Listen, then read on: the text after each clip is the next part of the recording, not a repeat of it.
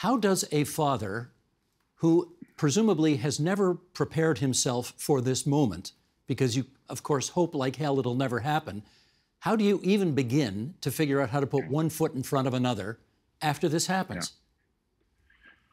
Well, as you saw in that sample you read about, I'm not phobic about my own death. I have elaborate plans in place. There are documents in file, and all my.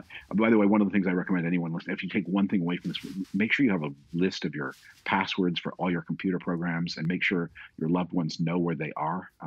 So I have that in a folder. Here are my passwords. Here's when the gas bill is due. Here's my will in the folder. Here's the insurance policy. It's all. And my wife and I had begun planning where we would be buried someday together. And we had revolved many options, and we finally resolved there's a small Jewish cemetery near Prince Edward County, halfway between Trenton and Belleville, just east of the Canadian Forces Base. And we thought, that would be convenient to where our children would be, because they're going to stay in Prince Edward County. So we'd begun shopping for that, and then we had to suddenly, very fast, make all the decisions that we were non-phobically preparing for ourselves, and make them for a child. And that is, as everyone's got losses, the thing about the loss of it, the loss of a child. I mean, there are many kind of griefs. I think Canadians have just witnessed the incredibly beautiful ceremony for former Prime Minister Brian Mulroney, and saw his loving family there. But there are things you psychically prepare for, even if you never talk about the husbands and wives psychically prepare. One of us will outlive the other. That just has to be the way. But children certainly prepare for their parents as much as they dread it. They're ready for it. You're not ready for the loss of a child. And there's something else. I read something just today by a writer who lost his beloved partner of many years, and how he's begun to see other people, and when he flirts with other women, that he thinks about what his partner would think, and he thinks about it with some warmth and amusement.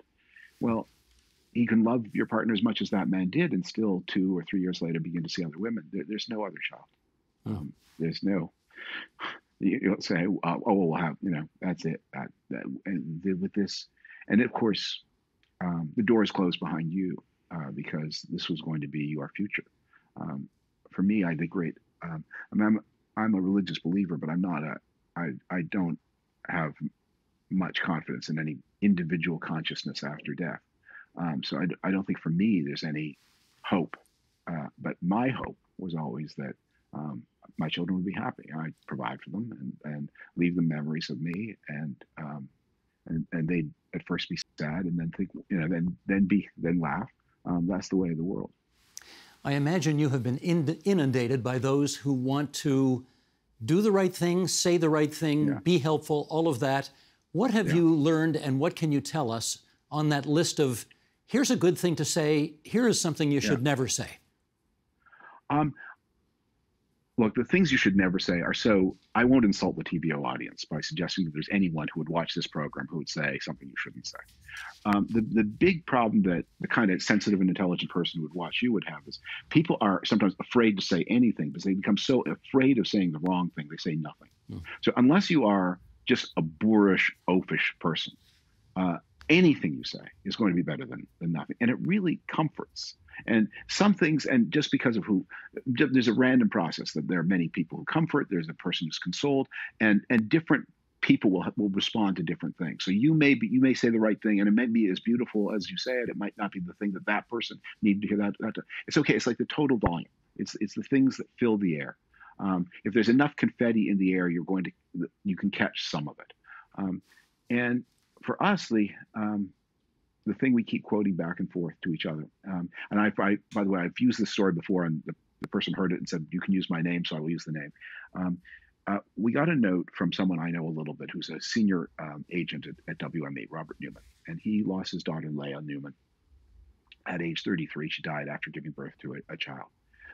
He and his wife, Cindy, they had 4 children, and this was the child who most wanted a child of her own, and then lost her life giving birth to the healthy child that lost her own life.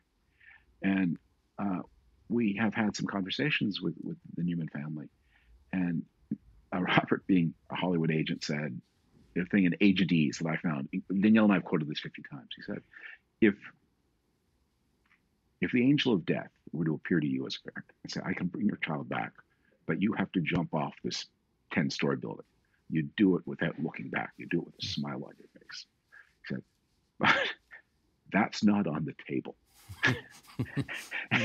And that phrase, that's not on the table, has become, as we think, we have 2 other children, we have to live for them. We have a marriage, we have to keep that going. We have a lot of other dogs in this house, and they all need to be fed every damn day 2 times and walked. So you can't exit this earth. So you have to focus on what's on the table and what's not on the table. And for me, that was helpful. But I would say, if you're listening to this for any kind of inspiration, what to do, don't worry, just do something. And maybe it'll be the right thing, maybe not, but you'll be one of 40 people, and I guarantee one of them will say the weird thing in the way that's not on the table resonated with Danielle and me. Somebody will say it. Maybe it'll be you, but just don't be afraid, because you're not going to say the oafish thing. There are 1 or 2 people. I mean, we have heard from so many people that just because of the law of big numbers, there were 1 or 2 oafs. But if it's less public, and instead of hearing from hundreds or thousands, you hear from dozens, there aren't going to be any oafs. There are not so many. Most people in the world reserve their oafish behavior for trolling on the internet, not for talking to grieving people. Right on. You just referenced the fact that you have 2 other children, and who, I have to say, spoke absolutely magnificently at their sister's funeral. They were incredible. Yeah. I wonder if you can compare the kind of grief they are experiencing at losing a sibling versus what you are going through as a parent. Well, I've heard now from a number of people who have been in this situation themselves that sibling loss is really an underappreciated phenomenon, because everyone gets that the parents of a lost child are going to be crushed. But the loss of the siblings is huge too. And I mean, our 3 children were particularly close. But even when not close, I mean, even if think of it, I mean, if you're married and you have a brother or sister, and the conversation goes on to weird things that happened in your family in 1969, your spouse is going to go to bed before your brother or sister does. And they're going to get weary of the whole subject. The only people who are interested in the tiny little civilization that was your childhood are your siblings. Not even your loving spouse can endure as much of it as your siblings can. And so when they are co-citizens of this tiny civilization that was your childhood, and the civilization that is just lost. Childhood is always lost, but you keep it alive inside you, but it's gone. And in our case, there was a big age gap between the 2 older children, 2 years apart, and the youngest, Bea, who was 8 years younger than her brother and 10 years younger than her sister. When sisters are 10 years apart, I've observed that 1 of 2 things can happen. Either that's a tremendous maker of distance because their experiences are so different, or it's tremendous bonding relationship because the 10-year-old sister becomes a kind of backup mom, a cooler and more understanding mom than the actual mom. A mom you can tell some of your less creditable adventures to in a way that the 2 of you can be co-conspirators and covering them up from the actual mom who would be upset. And so Miranda and Bea had this intense relationship. Nat and Miranda had this intense relationship, and they are, but they're carrying on in her. They're going to keep her memory alive. I mean, odds are I've got only so many years of keeping her memory green, but those 2 children and their children in time will keep her memory green into the next century. The Agenda with Steve Paikin is made possible through generous philanthropic contributions from viewers like you. Thank you for supporting TVO's journalism.